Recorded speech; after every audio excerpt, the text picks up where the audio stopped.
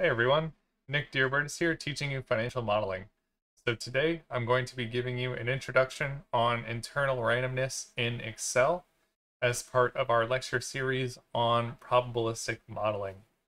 So last time we had already done an introduction to internal randomness, and now we're coming to implementing that in Excel. So in Excel, we have two main functions which generate randomness for us. That is the rand and the rand between functions.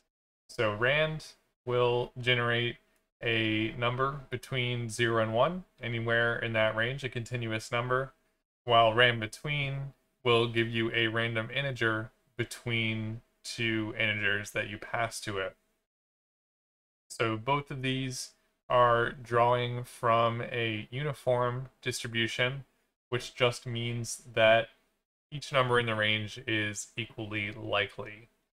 Then if we want to draw from any other distribution, as we often will want to draw from normal distributions in our models, we need to combine a couple different functions to make that happen in Excel.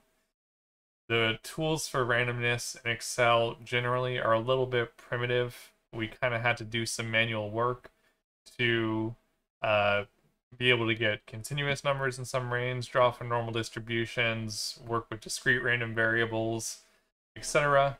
And so we'll learn some patterns that you can apply to make that happen. In Python, it tends to be more straightforward. There are just functions directly made for each kind of randomness that we would want to do. So in order to draw a number from a normal distribution in Excel, we can combine two different functions. So we're going to bring in this NORM.INV, which is normal distribution inverse function, which gives us the value on the normal distribution corresponding to a certain probability. And you have to give it the mean and the standard deviation of the distribution as well. And this is not a random function. If you say, give me the 50th percentile of the normal distribution with mean 10 and standard deviation 3, it's going to give you 10 every single time, no randomness. You give it 0.6, it's going to give you a number higher than 10, and it's going to give you that same number every time.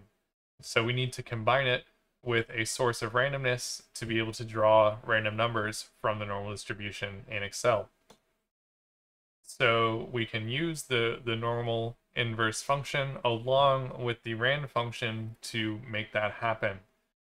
So in this spot in the normal inverse function where we would be passing that probability, we're going to put the rand function there because a probability has to be between 0 and 1, and the rand function generates a random number between 0 and 1. So basically it's giving us a random probability.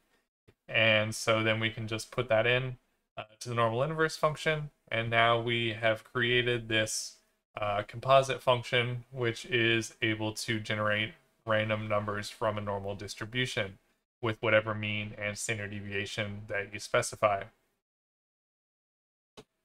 So let's look at a quick example of how we can implement this in Excel. So here we've got a new Excel workbook, and this completed example is on the course site as well, the continuous sheet of the generating random numbers example. So first thing we want to do is get some numbers from the uniform distribution.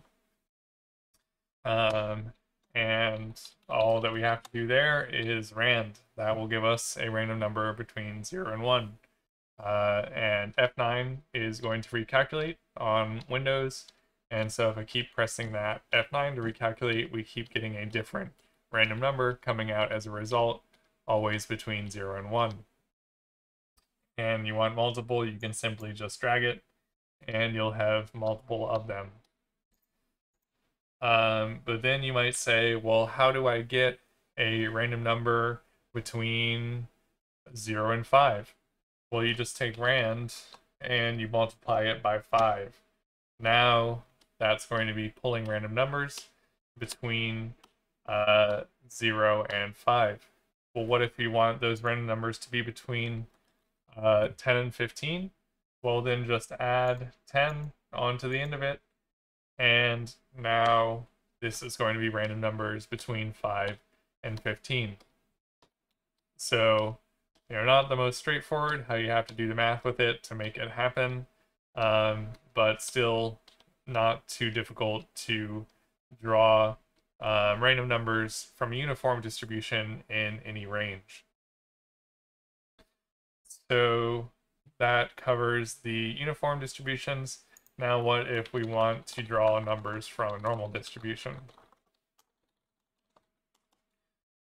So before we do that, I'm going to define the mean and the standard deviation of the distribution. So the mean, let's just say, is 10, and the standard deviation is 5.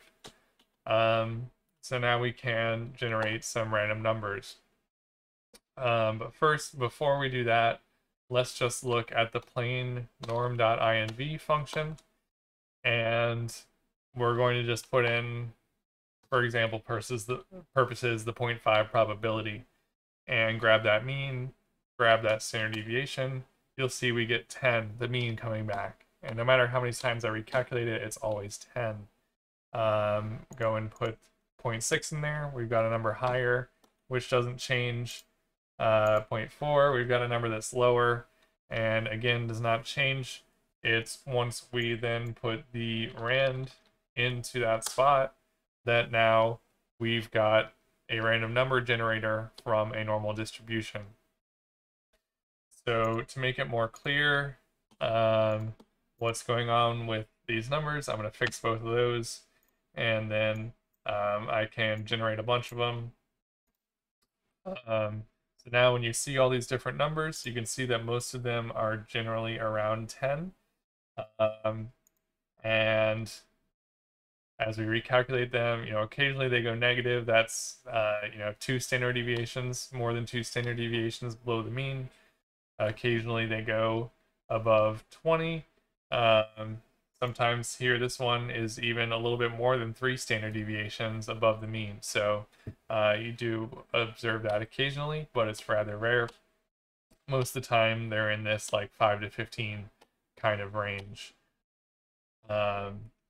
So that's how we can generate random numbers, continuous random numbers from both uniform and normal distributions in Excel. Of course, you can just change around these parameters to get different means on the distributions, or different standard deviations. Can create quite a bit different results, even though it's still a normal distribution. So that's generating uniform and normal continuous random numbers in Excel. Next time, we're going to come back to look at how to do the same in Python. So thanks for listening, and see you next time.